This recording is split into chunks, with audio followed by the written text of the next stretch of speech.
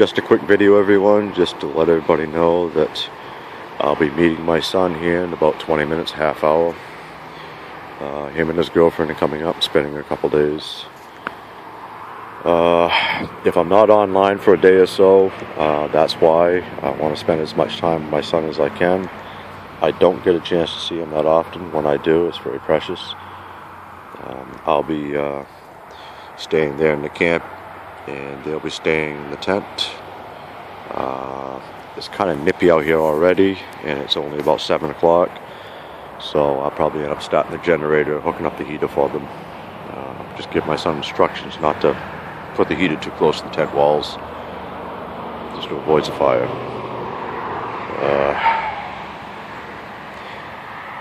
I'll probably spend most of the night, when they're in the tent sleeping, whatever, down here, have the nice hot fire going, plenty of water, bring the coffee and creamer down. It's under a huge pine tree, so it shades me quite a bit. So, and it's surrounded by thick woods, thick brush, so the wind won't be an issue for me. Right now I'm just letting the fire die down, because my son wants to take me out to a restaurant to eat, so I don't want to leave a fire going when we're gone. It's just not appropriate. My son's going through some medical issues right now. He just had an exam on his eyes, and his right eye is not where it needs to be. So they're talking about glasses. He's a little frustrated with that. My son spent all of his life using his eyes to make a living, and now they're talking about corrective lenses, so he's a little distraught. But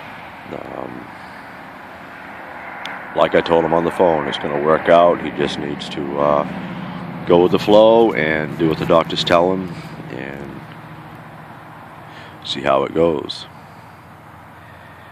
In relation to where I am right now with the fire, that's the birch trees where the 20 by 20 building ultimately is going to go.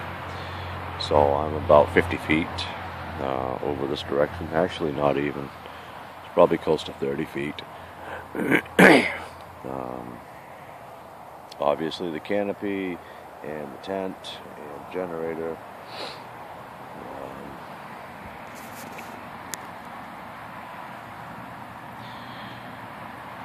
Just a lot on my mind right now, and I don't know where to begin.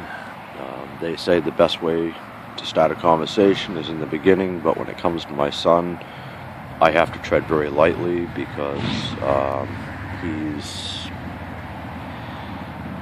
how should I say this, searching for answers that I may not have the answers to give.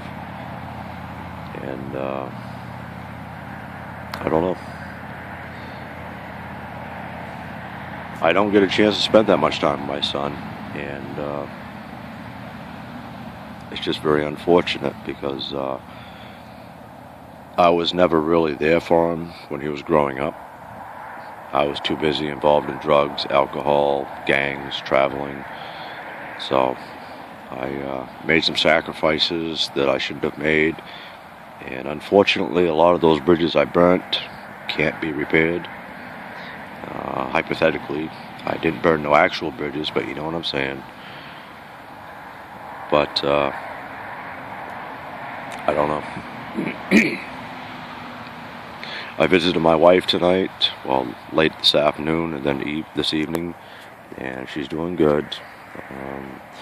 She's getting very restless in there. She wants to leave the facility, and I discussed again with her the possibility of Roanoke, Virginia, and you know, it's just a matter of timing, it's a matter of finances, and right now I don't know.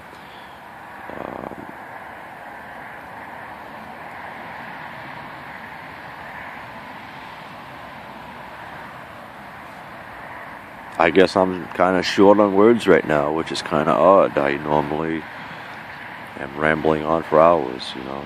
but right now my mind is overloaded, and I don't know. Where my son wants to take me out to a restaurant for supper tonight, I'm very anxious to that. I haven't actually had that luxury in quite some time.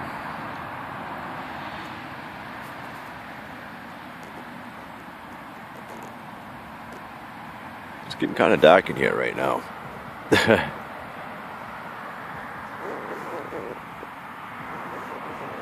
Which is fine with me. The thing about being in the woods, when it gets dark pretty damn quick. And with that comes the cold air. It's getting pretty cold in here right now. Had rain showers most of the day today, so everything got saturated and got wet. It was damp. And I tell you what, boys and girls too, my bones, I feel it. Believe me, I feel it. When I was younger, I complained the rain for hours didn't bother me. Now, as soon as a drop hits the ground, my bones hurt. I guess that's a sign of arthritis and old age combined. I'm not as young as I used to be, folks. Alright, well, I'm gonna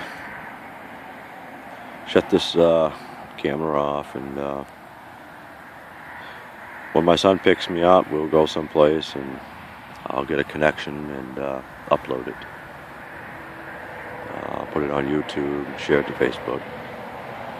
I hope my videos bring some sort of enjoyment to people, a little bit of entertainment. If not, I apologize, but like I said in a couple of my videos earlier, this is how I deal with a lot of things in my life. I make little videos, sometimes they make sense, most of the times they don't. But this is how I deal with things that's been going on in my life for the past 30 plus years. So please bear with me, and I don't mean to offend anybody. Alright, folks. I'll catch you all later.